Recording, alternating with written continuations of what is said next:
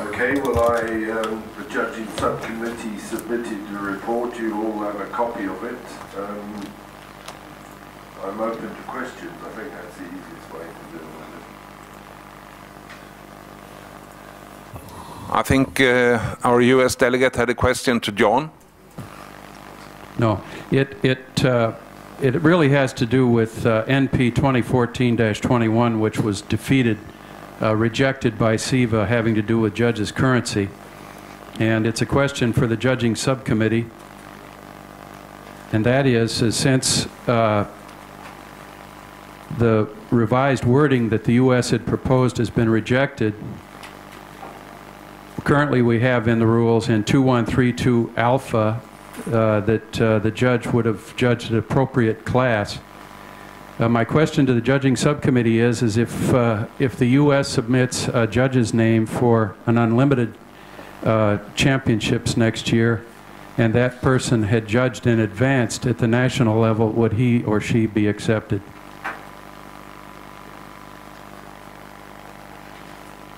Yes. Okay, well, I can't speak for the entire committee, obviously, because this involves a vote. But generally, when we talked about appropriate before, we asked for data from the individual countries that are making the proposal for the judge. In my opinion, if somebody had come with data from an advanced contest in any single country, and we had an advanced contest, either European or world, on the books for a CIVA event, my tendency would be to use a judge in advanced category CIVA event first before we went to the unlimited level.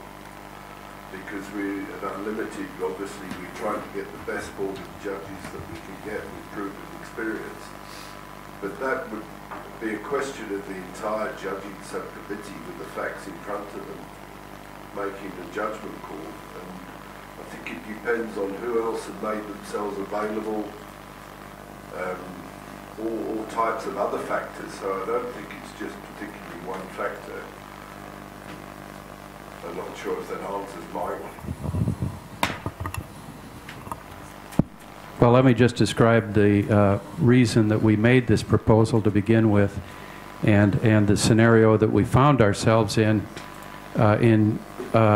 when we discussed which Americans may want to apply for FAI championships next year. We had large, advanced, and unlimited categories at our nationals.